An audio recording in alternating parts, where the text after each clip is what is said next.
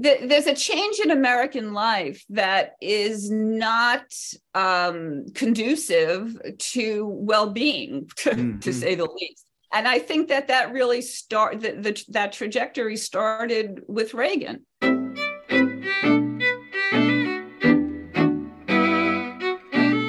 Hi, this is Frank Schaeffer, and this is my podcast, In Conversation with Frank Schaeffer. And this is a Facebook Live event that it then can be found on Facebook again as a recording and on YouTube, and then a little later as a podcast where podcasts are seen.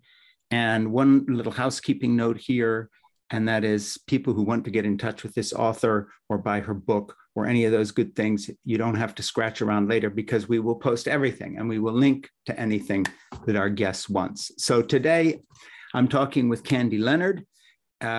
Usually Ernie, my producer, puts things in the notes here, and I try to read from them, but I'd rather read from the cover of her book, which is right here that we're going to be talking about, because it's filled with my notes, and I got it in the best possible way that Candy sent it to me because she's read a few things of mine. And this is Beatleness, How the Beatles and Their Fans Remade the World by Candy Leonard. This is the book we'll be talking about and a lot of stuff to do with it. Candy's a sociologist, qualitative research consultant, and the author of, and we just talked about this. So Candy, just housekeeping a little bit. What are you doing besides writing this wonderful book, which we're going to spend 90% of this on? Just tell me, for the sake of people listening, who you are, what you're doing. I see a lot of books in the background. I know you've written other things. Describe your life and what it is you're all about for a minute before we get into this book. Anything you want. You can make stuff up or tell me the truth, whatever you like. Okay, well, I wrote Beatleness. I had wanted to write this book my whole life, and it came out for the 50th anniversary of Beatlemania in 2014, then the paperback in 2016, which was 6 years ago. So in answer to your question, what else am I doing? I've done some writing since, some articles, and I have a chapter in a academic volume on the Beatles. So I continue to write about the Beatles, but I'm really more, as obviously they are hugely important to me, and I believe to our generation, which we'll get into, but I want to go broader than that, and I want to write about other things, other pressing things, which I'm beginning to do. I set up my website, candyleonard.com, last year, and I'm an activist in my own way, but actually I'm an activist, and I also consider myself an artist, but I'm kind of searching for the medium of what the art is and the best platform for what I want to do. I mean, I've done a lot, do volunteering for different political campaigns. In fact, before this midterm election, which I was really quite concerned about the outcome of, as I'm sure many of us were, spent days and days on the phone calling voters all over the country, volunteering for different campaigns. So I'm staying busy, staying engaged. But as far as like my next big thing, I don't know. Well, let's cut to the chase here just for a second before we dive into the book, because I have so much I want to talk to you about. I've got notes here, all kinds of stuff. I'm well prepared. But I just want to cover a couple personal things. If someone asks me what I do, then obviously in the context of a podcast, they're expecting me just talk about my writing and that I do this, that, and the other. But actually, in terms of my real life, day to day, what I care about, once we've done this podcast, I'll be going to the preschool, the school where I pick up my youngest granddaughter. She's 8 now, and I will take care of her for the rest of the afternoon. I would describe myself more honestly as a hands-on grandfather who takes care of 3 of his 5 grandchildren more than I would a writer if it was over a cup of coffee and we'd met on an airplane. If it's in this context, we talk about our books and so forth. Sure. So just take a minute before we dive in. Tell me about yourself personally to the degree you feel comfortable. Who are you in terms of who you are, not professionally, but just kind of how do you see yourself? Okay. I had an experience just this past weekend that I can maybe use as a way to answer that question. I participated in something called Ladies Rock Camp. Okay. Promising. Good. An organization that it's Boston Girls Rock Camp, and they do a program for adults to raise, fundraise for the youth program. And it was just a wonderful experience of a bunch of strangers coming together, don't know each other. By the end of the weekend, we were actually together for over the weekend for like approximately 33 hours. We formed bands, wrote songs, and performed them. Oh, I love that. Fantastic experience. And I love the song I wrote. I actually would like to do something with it. But that's an example of sort of part of me that I didn't get to do. Okay, which actually relates back to the book as well. I am a mother, as you know, because we connected because you know my daughter, Jana. Sure. I have a son, Adam, and I have two grandsons. And, my day-to-day life, I'm sort of living the life of, I guess, what you might say is a retired person, but I don't consider myself retired because in many ways, I don't feel like I ever started. Right. Which is why I had to go to Ladies Rock Camp this past weekend.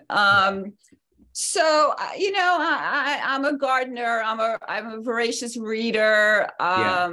Just recently took up sewing again, but what I'm doing is really not sewing because I discovered improv quilting was allowed and it's a thing. Mm-hmm. So I've been doing this amazing project with fabric. I'm really very much in an exploration stage, I guess. I have a lot. Go ahead. I was going to say that, I don't know how much longer I'm going to be around, but it could be a while. I hope so. I'm pretty healthy, and I'm trying to figure out what is the best use of my time, skills, background, education.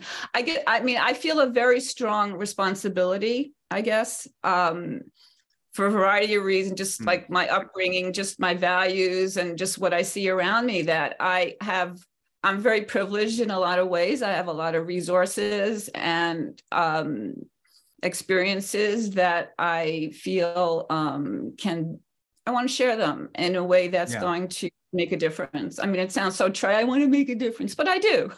Well, let me jump into the book because again, we're talking about Beatleness here, and it's 6 years old, but it was new to me in that, Candy, you sent me this, a few months ago, I think. And then my wife, Jeannie, snagged it first and she read it. And then I took it with us on a trip and I read it. And the first thing I want to say is you're a terrific writer. You really are. I was a little worried when it was a book on Beatles and the Beatles culture, Beatleness, by a sociologist. I'm always a little scared when anybody who has obvious academic chops jumps in on cultural analysis. But I honestly can say this to people. If the Beatles have been any part of your life as they were mine, and I'll get into that personally for just a second here, you literally cannot miss this book because I've read quite a bit on the Beatles. I have a cousin, Jonathan, who knew Paul McCartney quite well, lived in his house at the apex of his career for a while, Paul's career, that is. Had a weird connection with the Beatles through my parents' ministry of L'Abri Fellowship, and that Yoko Ono's divorced husband came and hid out at L'Abri for a while with her daughter. So he wouldn't have to get involved in a custody battle with Lennon and Yoko. I didn't know them personally, but the big story for me is not that. And I'm going to show you something here. You may recognize this as the cover of one of their albums. It looks vaguely familiar. Yeah, vaguely familiar. Might ring a bell. Abbey Road is the album I met Jeannie over. I've been married for 53 years. This is not a facsimile. This is the album that I played her the night we met. She was upstairs in the L'Abri dining room. I was 17. She was 18. Gorgeous. Walked in. I made sure she was sitting next to me. We talked. And within moments, and we could be in your book. And by the way, I'll talk about the book in a minute, but this is a good intro to it because I could be in your book. If you had interviewed me, you'd have this as one of the comments. She said to me within 5 minutes of learning that I was a Beatles fan, have you heard the new album? And of course, I didn't need any explanation. And I said, well, I happen to have bought Abbey Road last week. And she says, well, I've been on the road and I haven't been able to listen to it yet.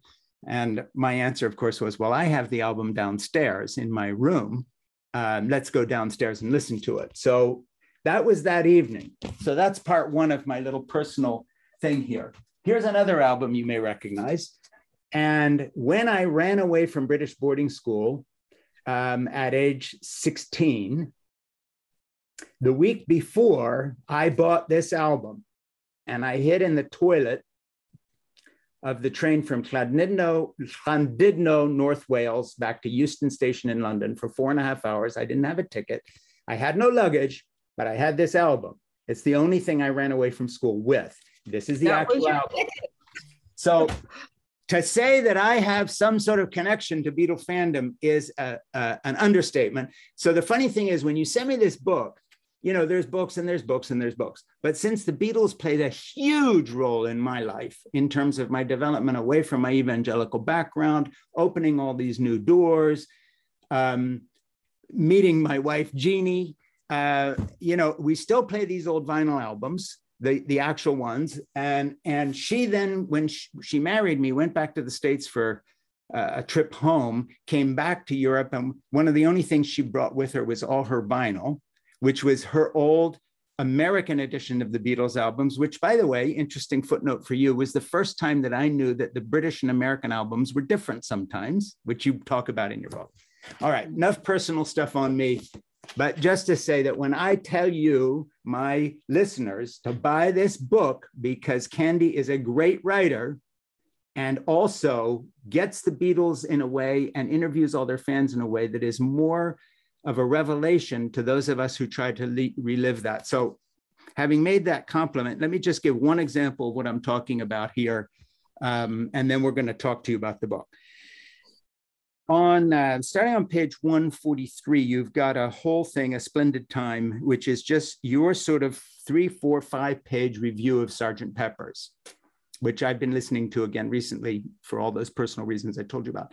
And I've read quite a lot about Sgt. Pepper's. At the time it came out, because I wasn't one of those young fans that you talk to who were 7 or 8 years old and they were a little scared. I was exactly the right age. I was the teenager being raised on this stuff. So I'm 16 when it comes out. And listening to the lyrics, nobody had to explain to me they're important and so forth and so on. I've read a lot. So let me just give this one example, that this section of your book is one of the most brilliant recountings in English language of a piece of music that I've ever read, whether it's about an opera or a modern piece of music or whatever. I usually don't like, in fact, I'm allergic to writing about music and often writing about art because often it reads too much into it. And I, as a creative person, know I don't get up in the morning saying to myself, what shall I say today? I say, well, what shall I write or what shall I paint? It takes on a life of its own. And later philosophers and theologians and people dive in and find meaning. Your writing is so perfectly pure with none of that in it. I just loved it. And I'm going to read one paragraph and I'm going to shut the fuck up. And I'm going to spend the rest of the time picking your brains because I just love where you've gone with this.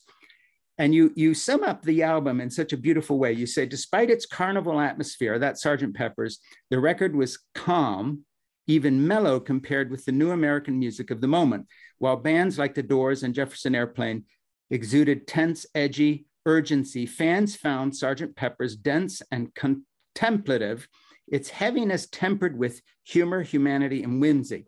And then I just want to tell you something. I think this is one of the greatest sentences that's ever been written about any piece of music or any band. And I'm just telling, I'm being serious. Listen to this. It took itself as seriously as you wanted to think it did. And I just think that's a word, that is a line of goddamn genius, because that's the Beatles. You, in that one line, said more about the Beatles than volumes that I've read about them. My hat is off to you. Sorry, I don't have one to tip to you, but honestly, I get emotional saying this. I've never read a better line that describes anything in terms of art than that one line. You just nailed it. So Candy Leonard, thank you. You're brilliant. Period. Well, thank you. Talk to me about the book. Thank you. You know, it's funny. I don't have a musical, I have no formal training in music, music theory, musicology, none of that, but I'm a passionate consumer of music. And I think that, people have said, no one has said quite what you had just said about my writing, but people have said that I talk about the music with a kind of, almost like an innocence, like a kind of very almost impressionistically. And I think it's because I don't have that background, but I feel it so strongly and powerfully that I kind of find those words, I don't know. But thank you for that. And I watch everything that's ever made on the Beatles, whether it's Ron Howard or blah, blah, blah. And I read a lot. And I've listened to all their music again and again and again, and I'm still listening to it. So, that really comes from the heart. Now, I have a small detail question, so let's dive in here. Okay. I was struck by something that I found a little curious. I don't mean that in a bad way, but with your quotes from fans, you always put a birthday, and they reminisce about their age. Now, I guess because the Beatles sort of swam into my consciousness when I was about 11 or 12, and then really, Sgt. Pepper comes out, when I'm 15 or 16, I don't relate very well to people whose memories of the Beatles are American, because I was in a British boys' school, British boys' school. So nothing that they needed explained to them needed to be explained to me because I was there. The second thing is it sort of struck me, and very unusual, getting 7 and 8-year-olds' memories of the Beatles, because it hit me when I was sort of 12, 13, 14, 15, 16 and beyond. I don't have any memory of being 7 or 8 and thinking anything about any rock band. So that exposure through early transistor radios of a big brother or sister wasn't happening to me, because I was being raised in this sort of evangelical bubble. And when it occurred to me, I was a teen. So I just found that very interesting that you went there so often in terms of younger children's memories about not just the Beatles, but formative moments in American culture. I just thought it was fascinating. Can you unfold that a little bit, and how you made the decision to quote so many people's what I would call younger children's memories of culture? I was expecting young adult and teens. I didn't think of this, when I dove into the book and started finding quote after quote of someone saying, well, when I was 7 or when I was 8, it kind of struck me as different. How did that play out for you as you did your research? Well, I mean, I do interview fans across the age range. Sure. People born between 1947 and I think the youngest fan I interviewed was born in 61. But I mean, I myself was 7, but I do go across the range. I mean, part of it has to do with the way I recruited interviewees. I wanted to have a mixed, just get that whole across the age continuum. Yeah. But, I think people we think about Beatle fans, we picture teenage girls, that's like the sort of archetypal Beatle fan. But I think if you look at their fan base during the height of the Beatlemania years, the largest number of fans were, in fact, children, right? If you look at the people born in, what I call the mid-boomers, okay? Sure. So people born in, let's say 53 or 50, 53, 54 to 56, 57. That's the biggest chunk of our generation. And so, and I think part of the reason, I mean, there are obviously many reasons why we're still talking about the Beatles today, but one of the reasons is that this huge chunk of their fan base, of their really engaged fan base, was very young. And so more impressionable. I mean, it's that simple. In other words, if you have an influence in your life for X amount of time, and you have the longer you have that influence, the longer it's going to be. And so there was like you were saying, like something you said about sort of listening to music before that, or that, you were already older. And it's true that, like if you were a teenager when the Beatles entered your life in 64, let's say in the US experience, you were already listening to music. And so they weren't, so of course they were new and exciting and all the things that we talk about, but you were already a music listener. Maybe you already had a transistor radio. Maybe you were already like dating and listening to music and your friends. But for many first generation Beatle fans, as we're saying, that, you know, we were, you know, younger. And so we went from listening to like those plastic Disney records or Alvin and the Chipmunks, you know, or maybe I remember I used to listen to the soundtrack of West Side Story. I mean, we had music in our lives for sure, but not our own music. Like this was for us. Like this was made by young people. Of course, you know, the younger fans saw the Beatles as older proportionally, which is a whole other interesting thing. But yeah, I mean, a lot of the early fans the first generation fans were children. Younger. And I think that's part of why that, you know, they opened our ears. They also created opportunities for us to, you know, socialize. Like everybody on your block, everybody in your neighborhood, in your class loved the Beatles. Well, so one of the things I really love a way for people to connect in that sense. Yeah, one of the things I really love about your book is that you step back once in a while, again and again, through the text and give us the social context. All of a sudden, you're reminding us we're in the Vietnam War at one point. You know, John Lennon's comments about being more popular than Jesus Christ are dropped into the sort of deep South, but it's the deep South of battles over integration and so forth. So that I love the way you kind of use your sociology, but without hitting us over the head with it. I guess it's the deep framework that you give everything, kind of a historical context. But I wanted to bring up one thing that I wondered about this in terms of just the research you did for the book. It seems to me this is very much a book that is about the United States, the American phenomena of Beatleness, because I had two sort of different experiences than some of your fans here. One is just the fluky thing that I happened to be in British boarding schools from 1962 until I ran away from school, whenever it was 5 years later, another one. So my vision of the Beatles was Top of the Pops. You know, this wasn't an import to me. This was the pop culture that I was in. I was an American in a boarding school, but we were in Britain. So the Kinks and all these other Hermits, all these people were all right there. It wasn't. You didn't have a British invasion. They were already there. No, right. Exactly right. And then the other thing is growing up in this religious community of L'Abri, the odd thing is, yes, it was an evangelical community, but because it was, quote, ministering to young people, there was none of this sense that somehow long hair or being interested in the social aspects of what the Beatles were saying, or for that matter, Bob Dylan or Jefferson Airplane, any of these people. You know, one of the things that came through in your book, given that it's in the American context, was something that I didn't experience either in L'Abri or in the UK, was not just the generation gap as it was hardening, but this idea that somehow the differentness of the Beatles with the haircuts and so forth appeared threatening to so many people, and not just in the Bible Belt. And I just wanted to have you riff on that a little bit, because it's a really interesting aspect of your book that kind of arcs to the present in terms of the same level of hysteria about, you know, people that are leading us astray or cultural influences we don't like and so on.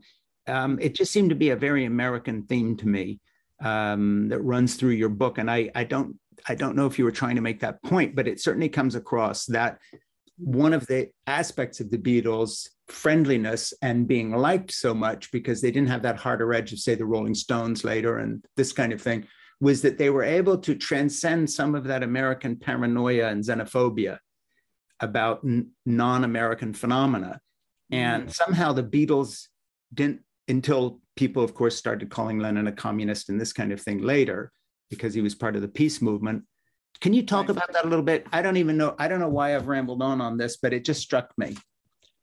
Well, I mean, when they first, well, let me just say about the book. I mean, it is about the fans I interviewed were all American fans, but because I go through the whole sort of Beatles timeline and how fans experience and process the music, it is in a sense universal. Like I've spoken to fans, like certainly in the UK and in Brazil. I've spoken, fans who grew up in Mexico, and that experience, that basic that experience of embracing them, waiting for the next record, connecting with your, that whole sort of engagement.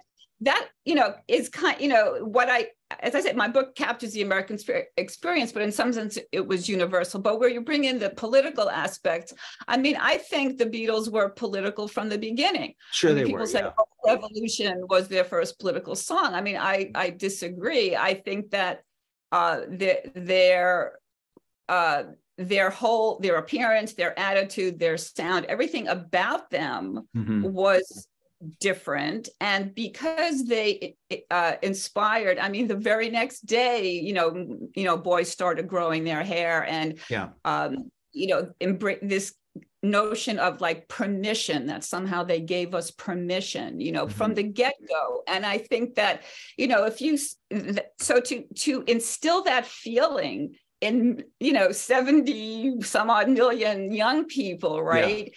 And to grow hair, I mean, that's political, right? I mean, later you have an interesting example when they started showing up with beards on the later album covers. You were talking about how it's at some point some of their fans were dropping away and then saying, well, kind of from that point on, I like the Monkees better or something. In other words, there was an element of a countercultural rejection at some point by a more kind of middle-class American bourgeois culture that even involved some of the young people, that I found interesting and kind of different. And don't forget to address this. But one other little point that I don't want to forget to bring up, I found it intriguing that one of the quotes that you use in the book, and I should have stuck a Post-it in here, but you'll know which one I mean. You're talking about how different people's views of the Beatles were, and then you quote a fundamentalist pastor kind of denouncing them, not exactly for sex, drugs, rock and roll, but for something similar to that. But you say, but actually in a weird kind of counterintuitive way, he got the point, because they were actually far more countercultural and revolutionary than some people were allowing for. And I thought that was, brilliant on your part to fish that out of that quote.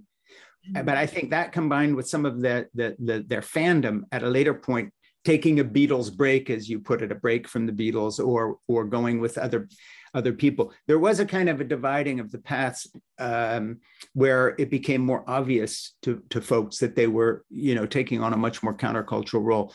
Can you sort of riff on some of that? Well, I mean, as their music evolved, different people paid different kinds of attention to them. So, at first it was, I think we should say it's important to recognize that the press loved them right away. Loved writing about them anyway, made a little fun of them, made fun of their teenage, the young, very misogynist way, actually made fun of their female fans.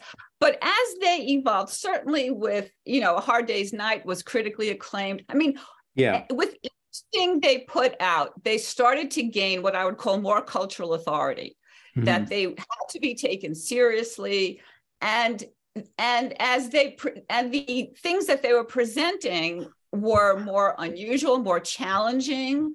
And like you're talking about, how this relates to sort of the Monkees and all that. I mean, those younger fans, let's say with Revolver, okay, that was really where it started. Some younger fans, like Revolver was just too much for them, okay? But in many cases, they didn't say like, I don't like this. It's more like, I'm not ready for this, or I'll understand this when I'm a little older. There was this sense that this was, this music was great. They were great. They're an important part of my life. So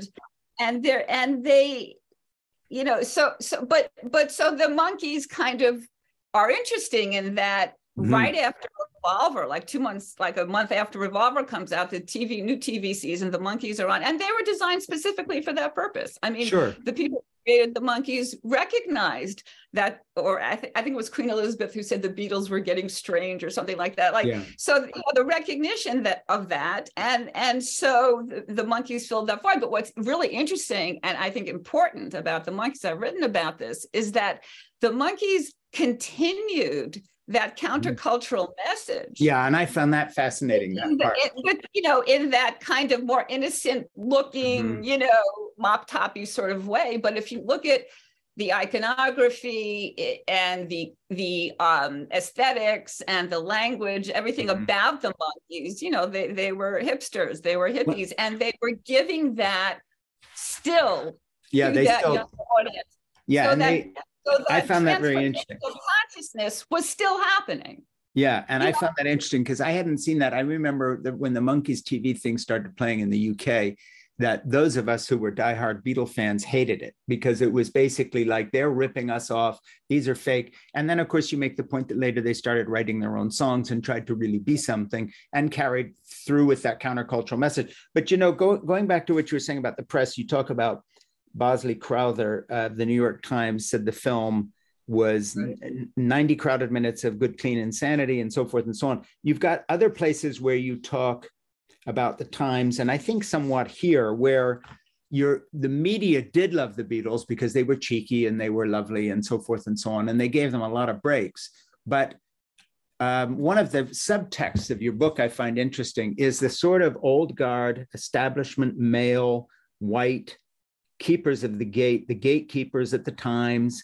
And of course, I was noticing in your book how you quote Time Magazine and Newsweek and these other people. By the way, fast forward to the present. I'd like to see somebody write a book on anything today and quote anybody with authority as representing anything, because the newspapers and the critics are gone. I'm a writer. When my first novel came out, I guess I got 60, 70 reviews. There were 60 or 70 places to review books in those days. These days, they don't exist. It's just tweets and comments on Amazon. And I know it's interesting because it's hard to communicate to a younger audience or a current audience, the significance of like that Time Magazine cover. God is dead, right? Like that was such, you remember, right? I mean, that was such a big deal. That was a big deal. Or that even a film review would, sure. It just had more import than it does today. And when you quote all these authority figures of the moment for a younger audience, trying to explain to them, is like trying to explain how one used to read maps when one was driving and had arguments with whoever was in the car with you because finding your way someplace was a big challenge. Right. And now they just have their phone. Well, similarly, when you say they were on the cover of Time, or the New York Times said this, or this journalist said that, I kind of get it. I wonder if younger readers will understand some of the structure of your book from that point of view. It's not a criticism, it's an inevitability because everything's moved so much. There are no authority figures anymore, not in that sense. Right. Well, I mean, again, there were there were 3 TV networks, it's like, for example, like when the Beatles were on television, if you weren't watching, like if you didn't want to watch that, like you had 2 other choices to watch. So the media environment is very, very different now. And with that comes change in who is an authority and who isn't. Yeah. But, everything they did was scrutinized by the press. I think, the press quote, I think there was some genuine interest, but also they sold newspapers. I mean, if you put the Beatles on the cover of your Newsweek or Life or Time or whatever it was, and that's still true to this day, you can go in, there's special edition and People, whatever, they still sell magazines. So, it was they were everywhere. They were ubiquitous. And that's the thing that I really tried very hard to capture in the book, that how ubiquitous they were and how important they became, not only to young people across a wide age range, but to the culture itself. Like everything they did was scrutinized. They were, the Time magazine did a cover story on hippies in 1967. Which again may seem sort of quaint, but in fact it was a really bizarre little episode there. That this migration of that whole movement, the whole hate age free, and also they did their cover story on the drug culture and so on. Let me just reintroduce you for a second here. There's we're kind of. This is In Conversation with Frank Schaeffer. I'm Frank Schaeffer. This is Candy Leonard. We're talking about her book, Beatleness. If you like this podcast, please like it in the online interweb sense or whatever, and subscribe and so forth and so on. help us out, spread the word, and get in touch with Candy if you want to talk to her about this stuff. We'll put up her website and all the rest of it. Let me change gears for a minute here and just talk about what I find as the most fascinating subtext of this book, which, you know, if I was a publisher writing copy on the back, I would have mentioned this somehow, and I don't quite know how to say this, but if I was trying to explain modern America in terms of where we come from and who we are, wherever you touch on the zeitgeist of the moment, whether it's the Vietnam War or the drug culture or Haight-Ashbury or the hippies or the relationship of music to culture, the rise of the counterculture, the way this generation started seeing itself different, Dr. Spock, people raised on Dr. Spock, how that supposedly changed things. You know, I think you've written an incredible history of the rise of modern America that's kind of, you know, a must read for people. You know, it's cloaked in this sort of lovely Beatleness thing. And like the Beatles themselves, this sort of cheery, cheeky way of doing it, which is your way as well, which is why the book is such a good read. And then you have all these lovely quotes from fans.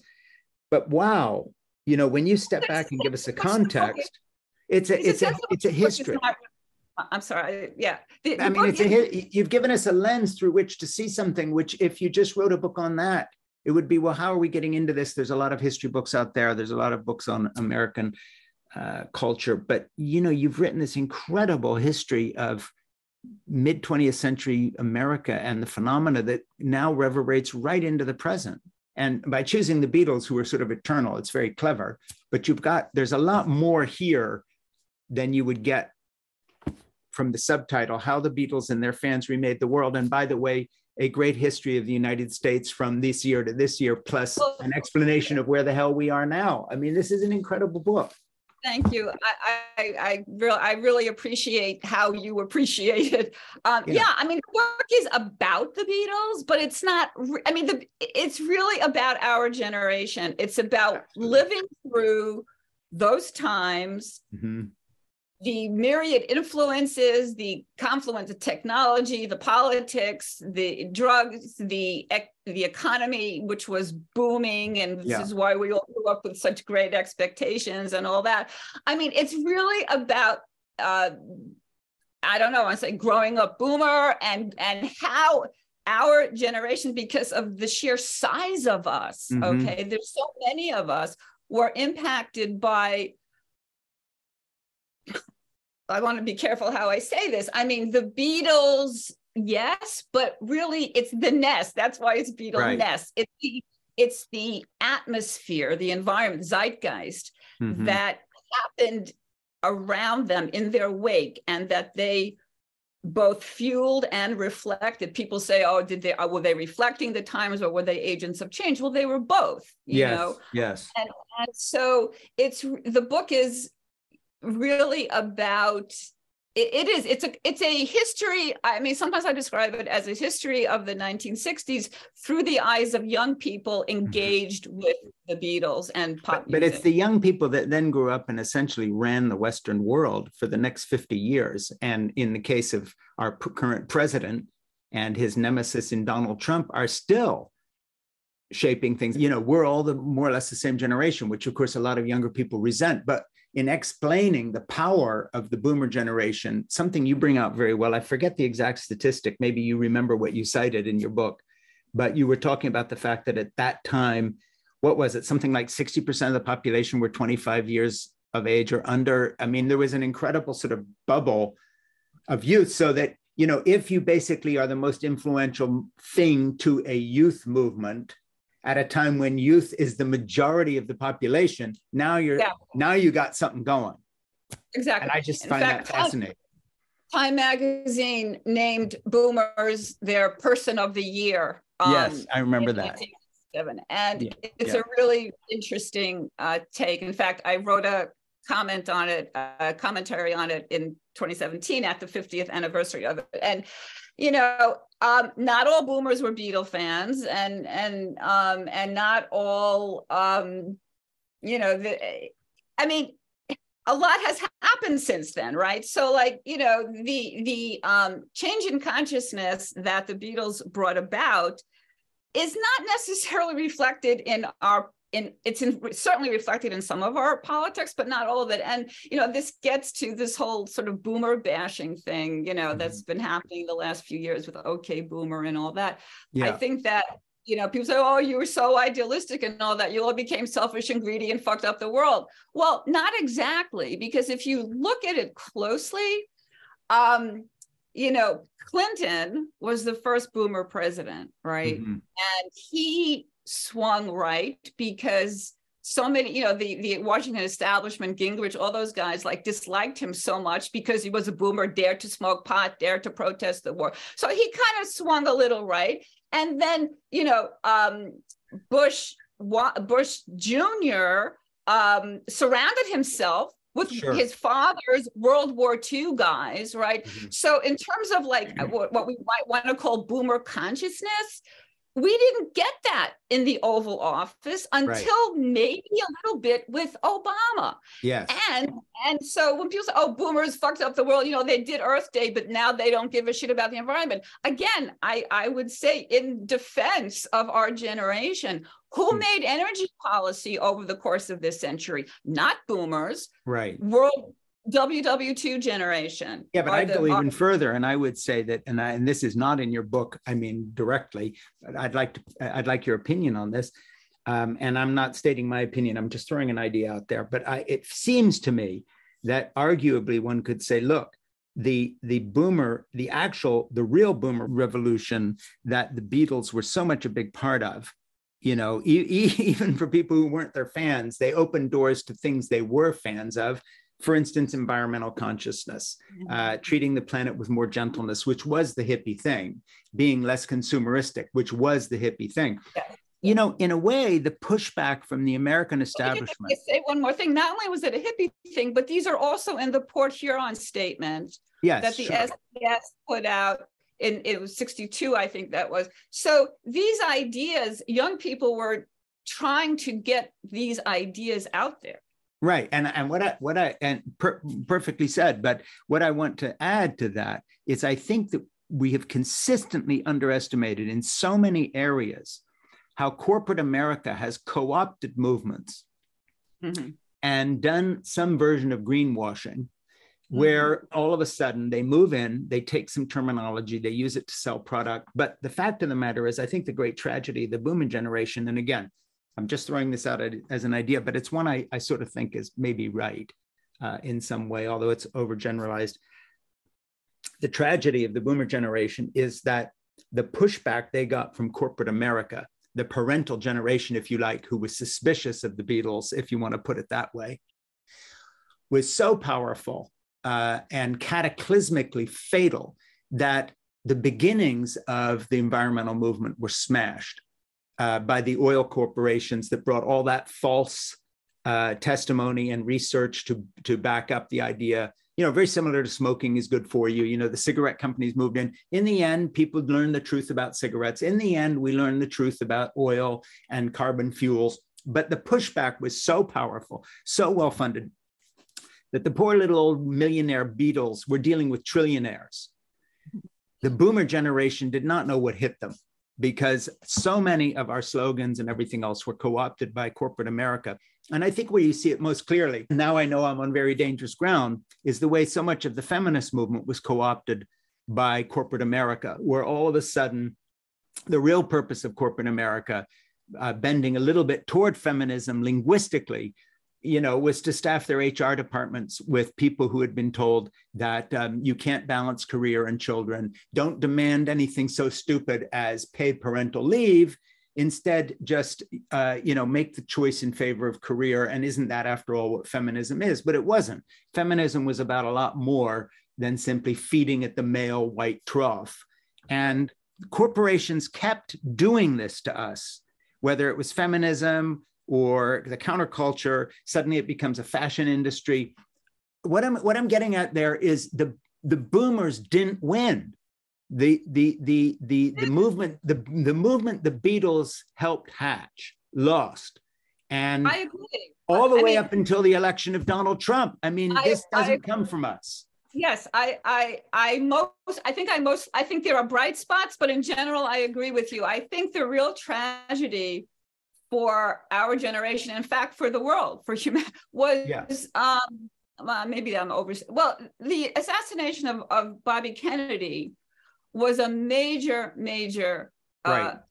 point in all of this. I believe, and others believe this too, although some disagree, but historian, that had he not been assassinated and had he become president, which is fairly likely he would have, given the way, you know, the demographics that we and vote and all that, even though that we were still 18-year-olds still could not vote then, which is so crazy to think about, but we would be living in a different America now had Bobby Kennedy not been assassinated. Imagine like it's this thought experiment, but okay, so no, we would have gotten out of Vietnam faster, which would have had a lot of positive, you know, all the good things that would have come from that. No Watergate, no, you know, and all the distrust of government and all that that arose around that. I mean, I believe that we would be living in it, that this country would be more like the social democracies of Europe, Northern Europe.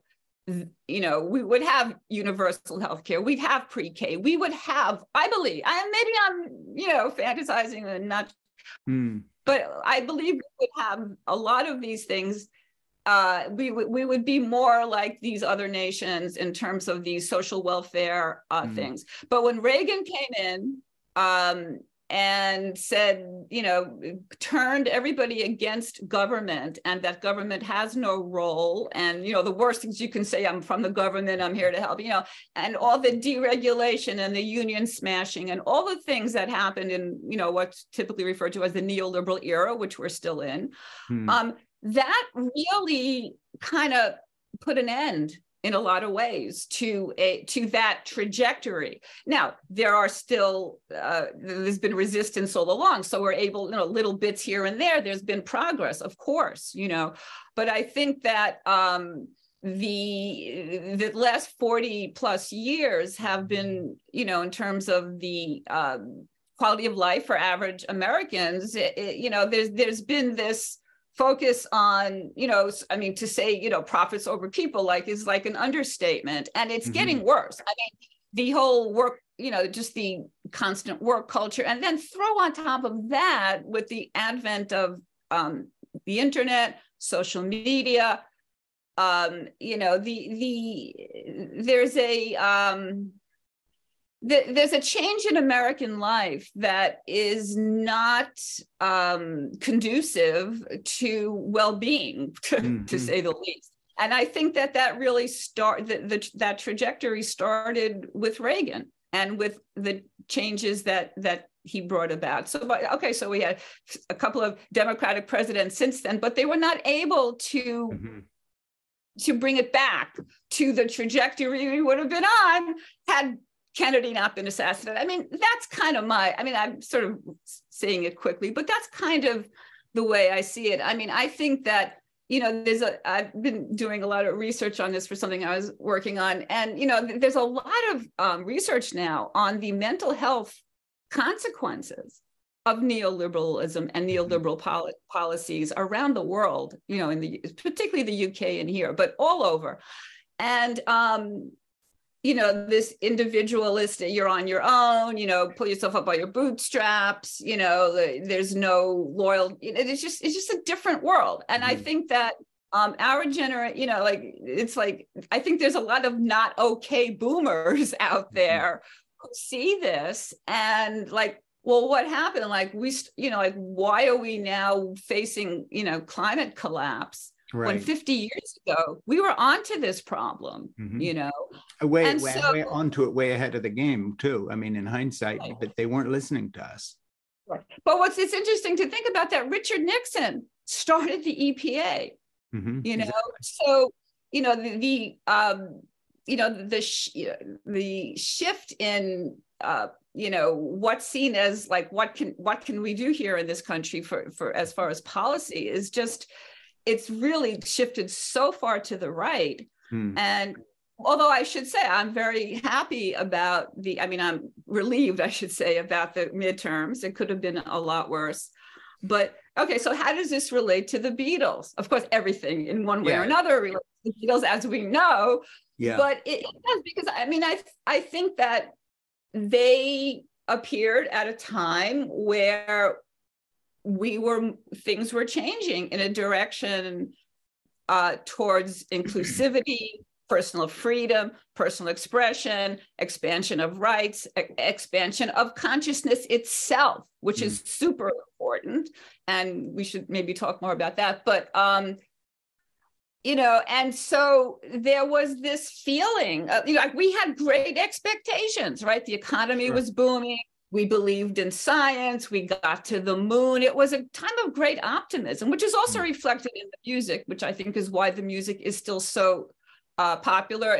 People love 60s pop music. I was with people this weekend at Ladies Rock Camp, some of the younger participants, and like people love 60s pop music. Why? Because it's optimistic, it's uplifting, it's aspirational, it's a lot about love, and there's been research on this showing how lyrics over the years have changed, that it's darker, it's just it's a whole different thing. So we grew up during a renaissance, basically, is kind of how it's. So pop music renaissance was also a cultural renaissance. Yeah, but the point you're making, I think, and the point I was making really, I think, mesh very well, because the fact of the matter is, both of us were there.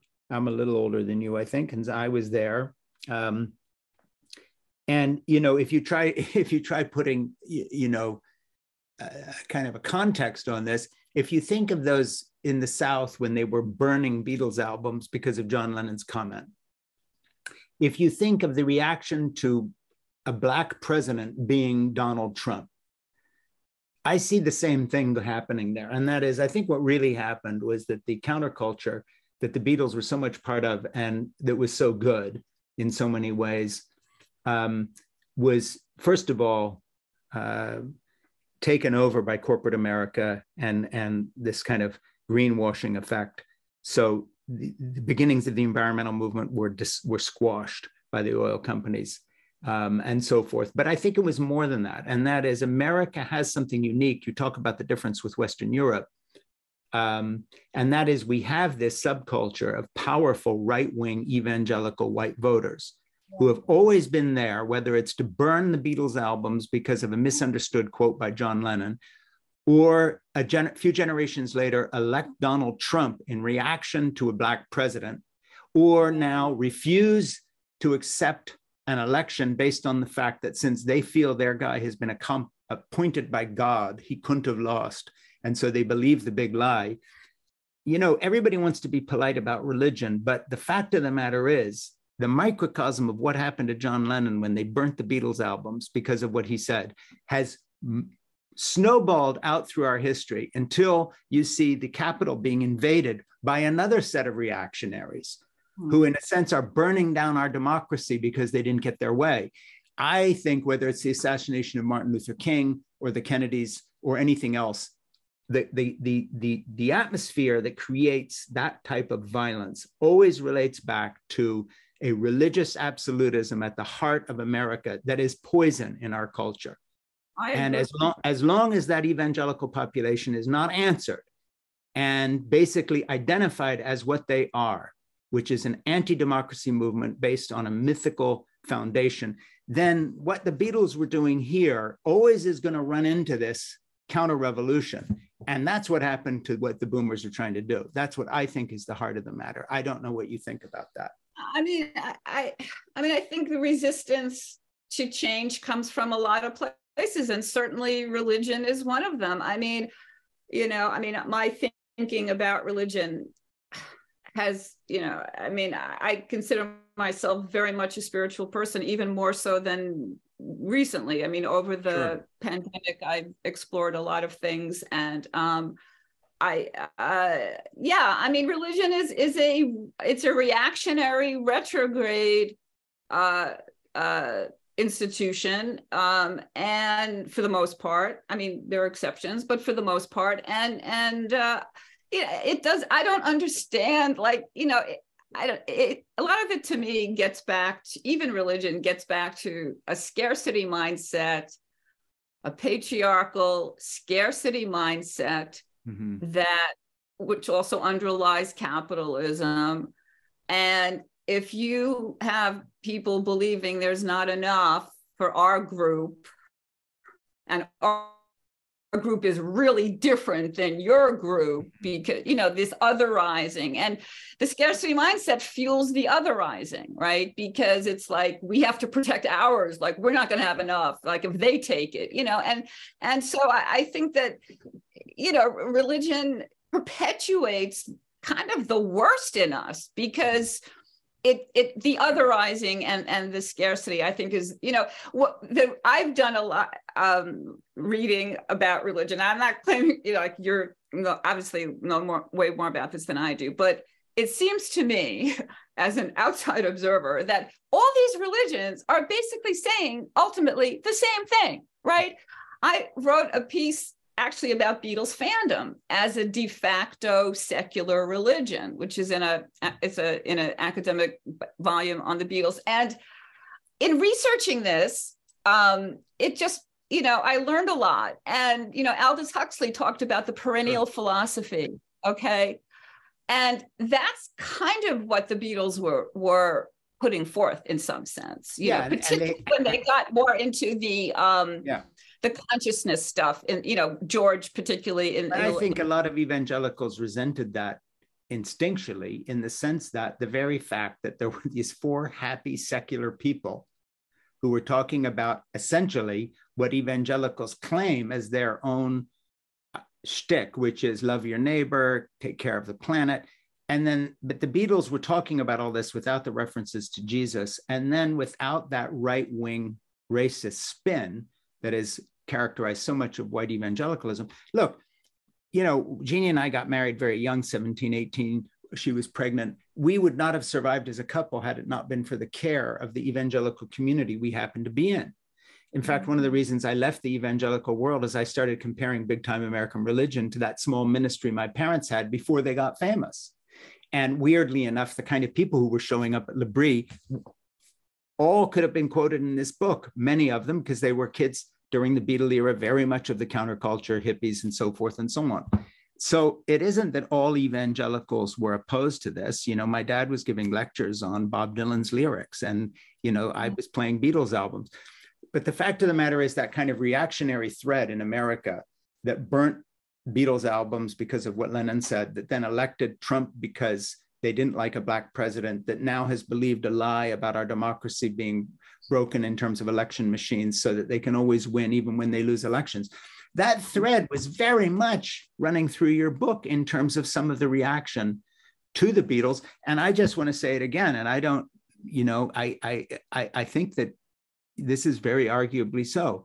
And that is the idealistic boomer generation lost the ideological battle. Or should we say it is still being waged 50, 60 years later, and nothing has changed. They're still burning the albums, as it were, metaphorically speaking, in another context. And the fight continues. You know, John Lennon was shot, Martin Luther King was shot, the Kennedy brothers were killed.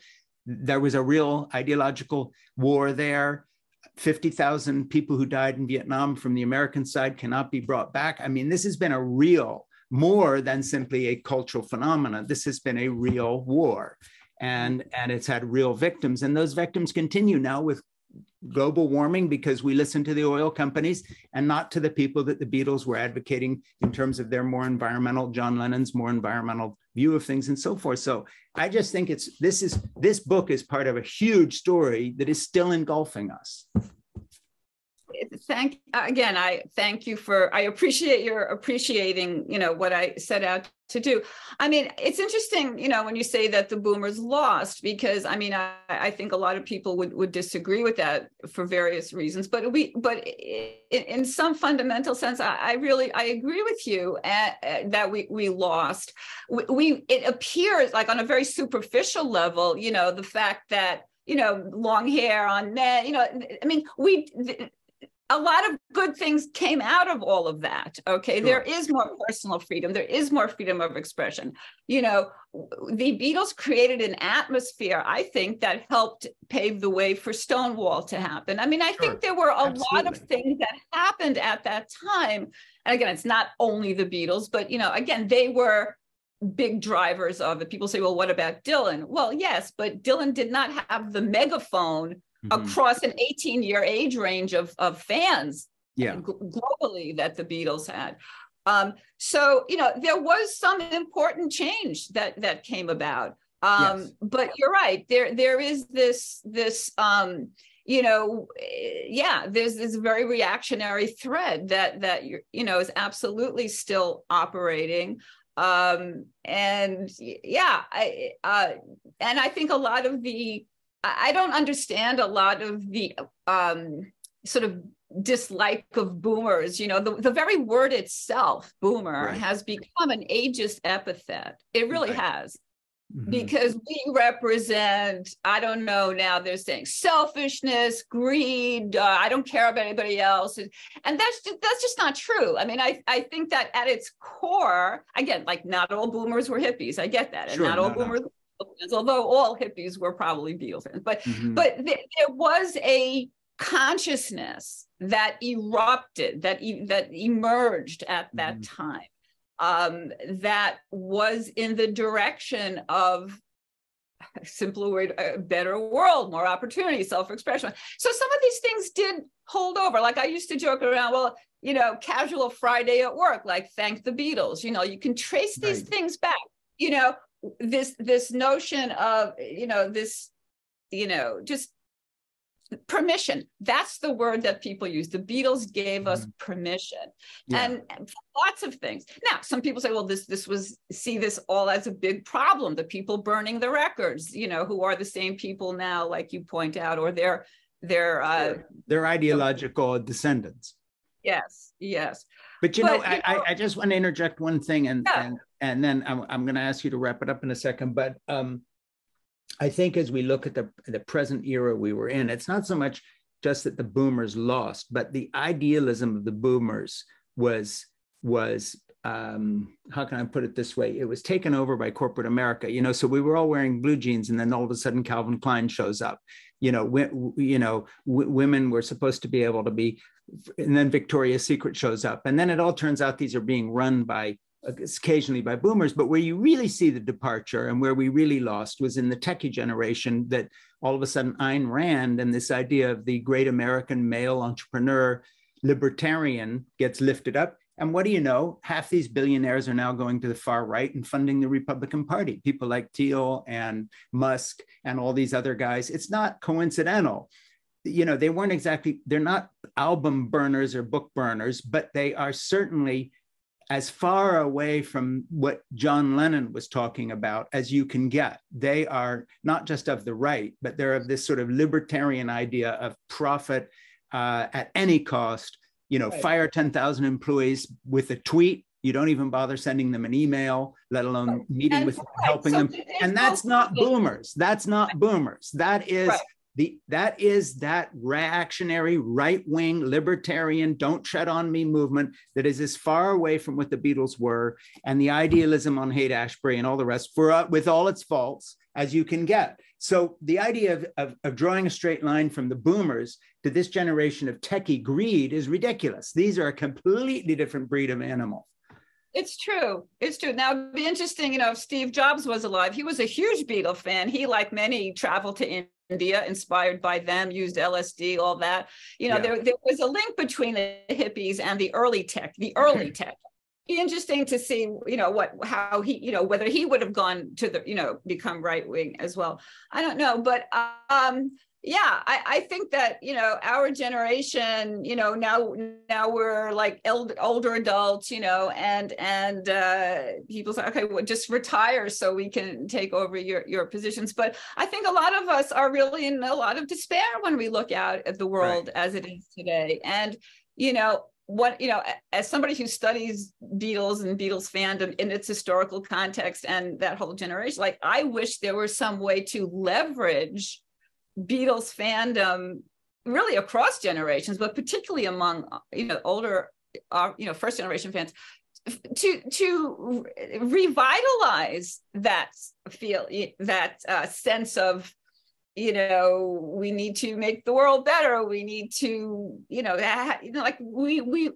were a very powerful force. That's the thing.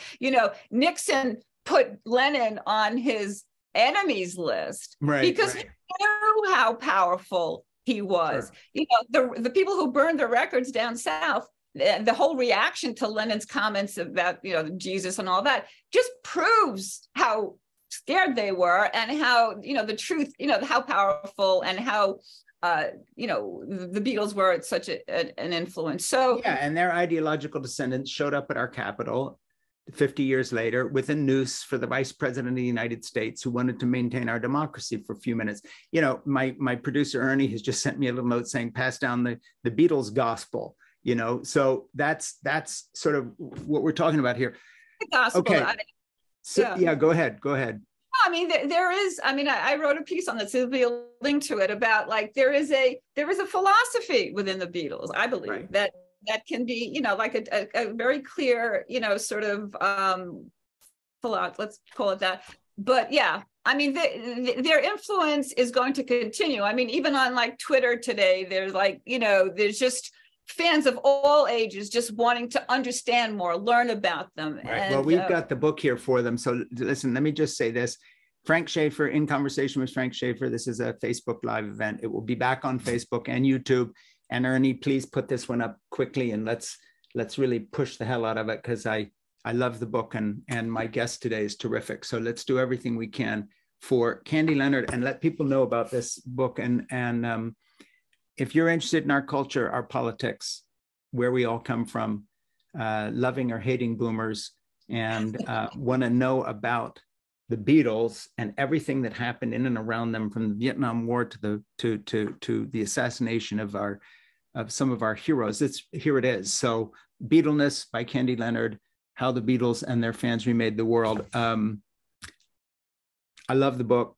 I just think you're a terrific writer. I want to stay in touch. I hope we can talk about other things sometime, because you have so much good things to say. Thanks for writing this book, Candy.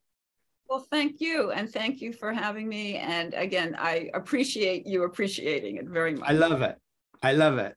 Like is not the right word. I love this book. I just love the way it flows, and I love everything you bring into it. I think it can be read on about 5 levels. I'm glad I lived enough of it to understand a good chunk of it. Thank you for writing it. And everybody, you will, Ernie's going to put all the links up so you can follow Candy after this. Thanks a lot. Thank you. Take care. Bye-bye. Bye-bye.